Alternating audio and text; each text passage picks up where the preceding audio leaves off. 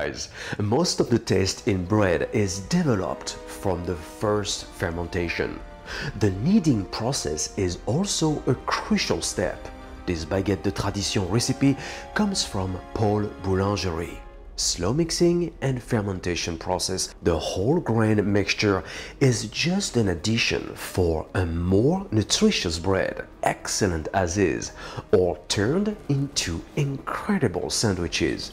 We'll see that in the next video. So, for the bread dough, pour the water first in a mixing bowl. Add flour, salt and yeast and mix on low speed for 12 minutes. Stop the mixer twice to scrape down the sides of the bowl and clean the hook as well. This baguette de tradition française, traditional French baguette, contains 70% water, subsequently weakening the gluten, though it will be compensated thanks to a longer fermentation process, from which you want aromas and flavors to take action. So it's been mixing for 12 minutes on low speed. That's all you want. Now I'm gonna add the whole grain mixture that was previously hydrated at least an hour prior mixing.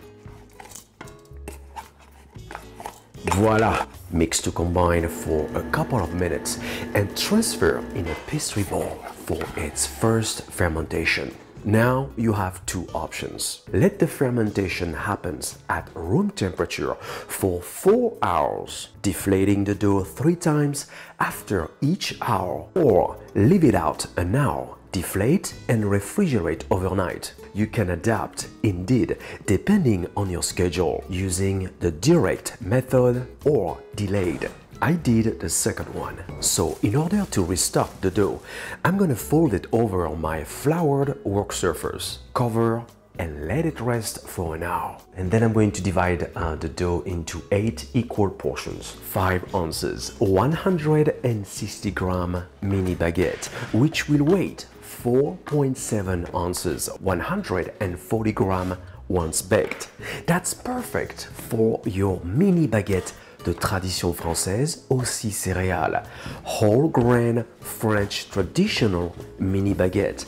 Once scaled out, shape each portion into oval, cover and let rest 20 minutes. Dust with more flour and shape into mini baguette. Degasse gently first and fold twice before giving its final shape, and moisturize on a wet towel and coat with whole grain.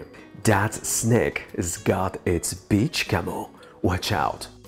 You know, the most rewarding and beautiful thing about bread making is the sensation to give birth to something that will ultimately be eaten. Let's proof for about an hour, and guess what? Freeze your baguette.